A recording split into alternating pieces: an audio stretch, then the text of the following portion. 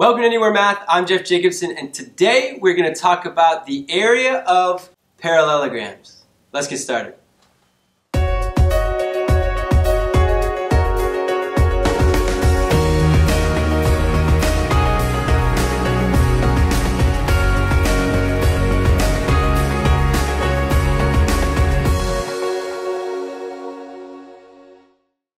All right, before we talk about how to find the area of parallelograms, let's back up a little bit.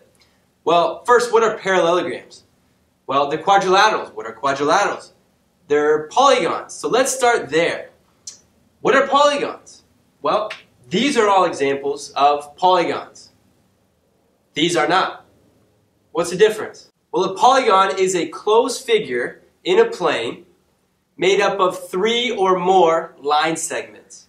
Now let's break that down. First, closed. That is closed. But if I do the same, and I stop there, this little opening here means it is not closed and therefore not a polygon. Next, it is in a plane. What does that mean? We're not talking about like an airplane. What we're talking about is it's two-dimensional. Okay? It's a two-dimensional figure, not three-dimensional. And lastly, it is made up of 3 or more line segments that intersect at their endpoints. Now what that means is, well, if you ever try to make a polygon with only 2 sides, it's really difficult. It's always going to be open. It's impossible. So you got to have at least 3, and they have to end at their endpoints. So if I did something like this, 1, 2, 3, these do not intersect at their endpoints. This is an endpoint, and that is an endpoint, and they do not intersect at those endpoints. So that is not a polygon. All right, now that we remember the basics of polygons, let's talk about the different types. Well, we have polygons with 3 sides, triangles. We've got polygons with 4 sides, quadrilaterals, 5 sides, pentagons, 6 sides, hexagons, and so on. Let's focus on just the quadrilaterals. And if we look at the quadrilaterals, there's a lot of different kinds, but there's some that have special names because they are special. We've got trapezoids, we've got kites, and then we've got parallelograms. And if you look for parallelograms, there are different kinds of parallelograms. We're going to focus on parallelograms in general, okay? Especially with how to find the area of them. So first, what exactly is a parallelogram? It's a quadrilateral that has 2 pairs of parallel sides. Those sides, the opposite sides, also are the same length. Now let's talk about how to find the area of a parallelogram. And to start, we're going to start with a rectangle. Rectangles are parallelograms. But we want to know how to find the area of a parallelogram that is not a rectangle. So if it looks a little bit different. So what we can do is start with a rectangle, and we know how to find the area of a rectangle. Length times width. You've done it since probably 4th or 5th grade. But what if it looks different? What if we cut off a triangle from that rectangle with a little chop? Now that we've got a rectangle and actually a trapezoid, if I move that rectangle and those right angles line up on the other side and we put it together, this is a parallelogram. Did we change the area from the rectangle that we had before? And the answer is no. It still covers the same amount of space. The area is exactly the same. We just moved some of it from one part to the other. So now let's talk about how to actually find the area of that. So here we go. The area of a parallelogram is just the product of its base and its height. And we know product means multiplication. So area of a parallelogram is equal to base times height. Okay? Now notice we don't use length and width. And there's a reason for that. Okay? One is, if you look at this and I ask you, well, what's the length and the width? You would say, well, okay, well maybe this we could call the width.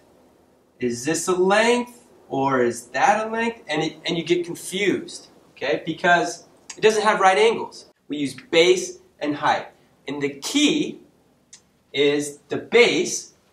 Oftentimes you think of it as the bottom, right? But it doesn't have to be. I could rotate this up and it could look like that, and this could be the base. Okay, it doesn't matter. Bases could be different lengths depending on how the shape is written. Okay, but for here, that's going to be my base, and my height. This is the key. The height has to be perpendicular to the base, which means it needs to form a right angle. So this is not my height. Okay, that is my height. And it makes sense, right? If we think of ourselves, if I go to the doctor and they're going to measure my height, they don't take a ruler, or not a ruler, but a tape measure, and measure from over there diagonally up to the top of my head. They make me stand straight and they measure perpendicular with the ground, straight up. That would be your height. It'd be great if they measured it from over there because I'd be a lot taller, but that's not how they do it. So here, if this was my base, my height would be right there. And that's how you find the area of a parallelogram. All right, example 1. Find the area of each parallelogram. So what we're looking for is the base times the height. And remember, base and height have to be perpendicular. So if I look here, I've got this 11 meters over here, but notice I don't have any length that's perpendicular to it. So this is just here to mess with you. It's just here to trick you. Don't fall for it. 10 meters and 12 meters, those are perpendicular. So 10 meters is my base. Perpendicular to that, straight up, is 12 meters my height. So for area, very simple, 10 times 12, which is 120. And remember, this is area, so the units have to be squared. So 120 meters squared. Box my answer. Let's look at B. Same thing, we've got 3 different lengths here, but not all of them are going to have a perpendicular relationship. So if I look at this and I think, well, what's my base? Nothing's really on the bottom. We got a point here, but that's okay. You can rearrange it however you want. So if I say, well, what if I just rotated it down here and this 6.5 was on the bottom, was my base? Well, then my height would be going perpendicular to that. Well, that's great. Here it is, 4 feet. That angle right there is not 90 degrees. So this, again, is there just to mess with you. It's just to trick you. So here we go. Area is base times height. The base, we're going to say, is 6.5 feet times my height, which is 4. And I can use the distributive property if I want. 4 times 6 is 24.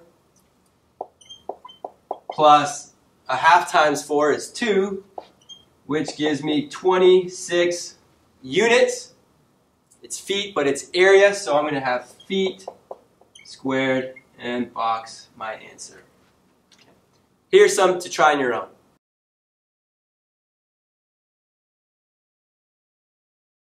Okay, here's the last example. Find the area of the shaded region.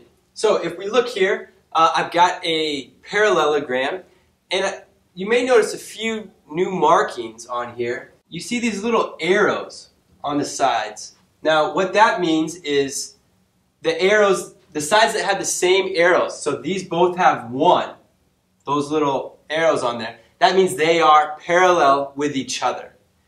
You notice these ones have 2, and that's because they are parallel with each other. They're showing that those lines are parallel, or those line segments are parallel with each other.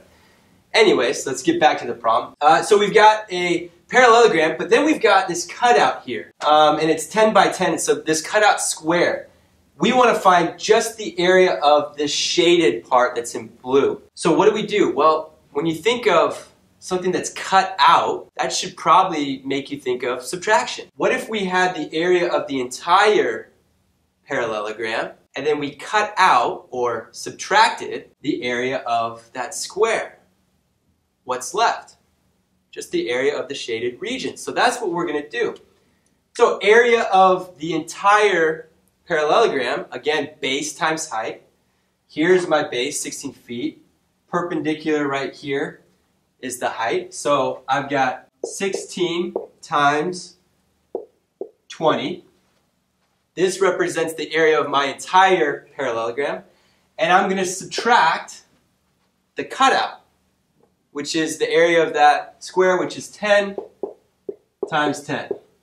And now let's just simplify. So 16 times 20, 320 minus 100 will leave me with 220. And the units here are going to be square feet or feet squared. That is the area of the shaded region. Here's one to try on your own. As always, thank you so much for watching, and if you like this video, please subscribe.